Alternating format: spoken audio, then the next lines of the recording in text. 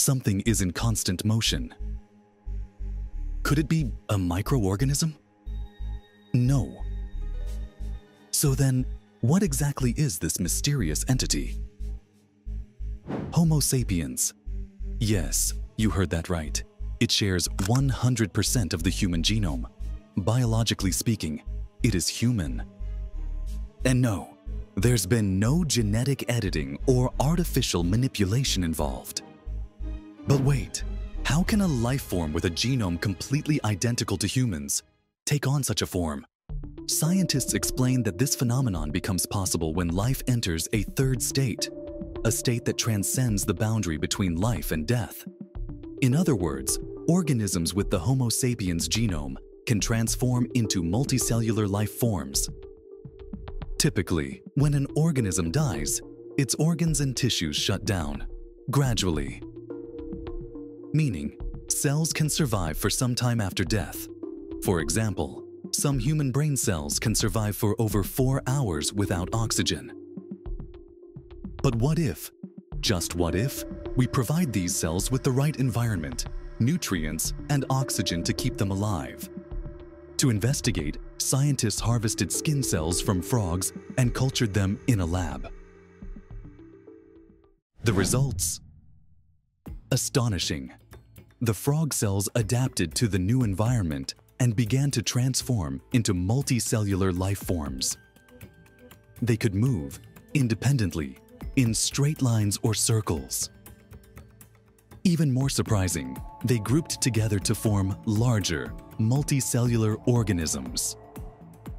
And despite these dramatic transformations, their genome remained 100% identical to that of the original frog.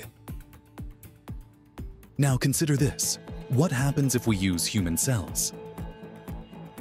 To answer this, scientists experimented with lung cells from a deceased human. And here's where it gets even more intriguing. These human cells, much like the frog cells, exhibited an ability to self-move and transformed into autonomous multicellular organisms. Their genome, still 100% human.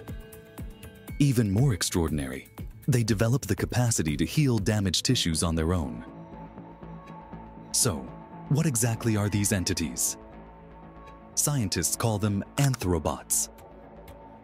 Each one measures 30 to 500 micrometers in diameter and can survive for up to 2 months. But here's the truly fascinating part. Anthrobots can influence other cells. In one experiment, researchers placed anthrobots on a flat layer of human neural cells damaged by a scratch. What happened next was incredible. The anthrobots helped the neurons regenerate across the gap. And no, this wasn't simply because they provided a passive bridge. Inert polysaccharide gels couldn't achieve the same effect.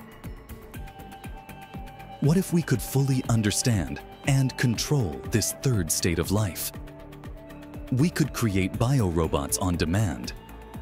Picture this, a swarm of robots made entirely from your own cells.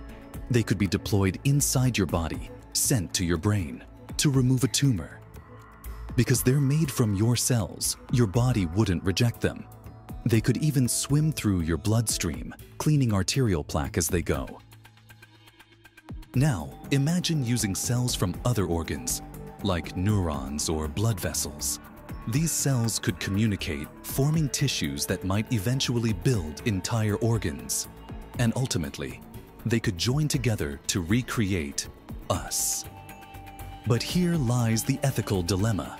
What if these robots develop consciousness? What if they gain the ability to feel? Who will protect their rights? And what happens if this technology succeeds, but falls into the wrong hands? Scientists acknowledge that this is uncharted territory. In fact, they stress the need to have these conversations now, early in the development of such a transformative technology.